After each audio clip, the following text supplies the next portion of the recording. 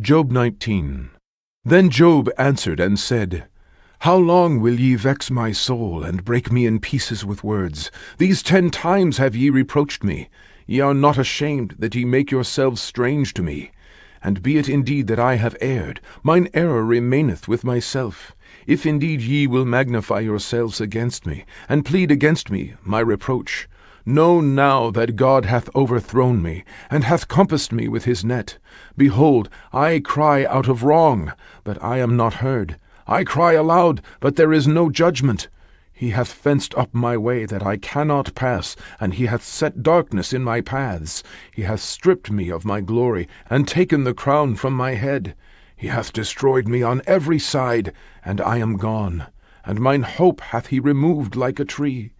He hath also kindled his wrath against me, and he counteth me unto him as one of his enemies. His troops come together, and raise up their way against me, and encamp round about my tabernacle. He hath put my brethren far from me, and mine acquaintance are verily estranged from me. My kinsfolk have failed, and my familiar friends have forgotten me. They that dwell in mine house and my maids count me for a stranger.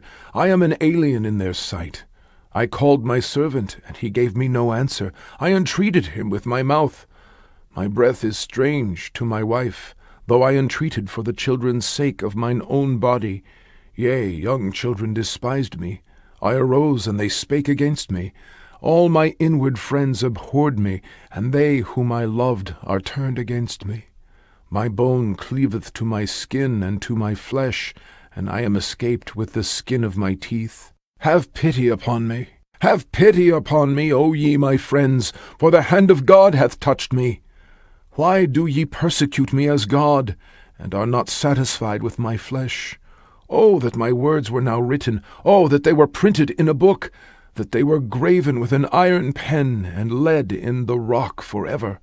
For I know that my Redeemer liveth, and that he shall stand at the latter day upon the earth. And though after my skin worms destroy this body, yet in my flesh shall I see God, whom I shall see for myself, and mine eyes shall behold, and not another, though my reins be consumed within me. But ye should say, Why persecute we him, seeing the root of the matter is found in me? Be ye afraid of the sword, for wrath bringeth the punishments of the sword, that ye may know there is a judgment.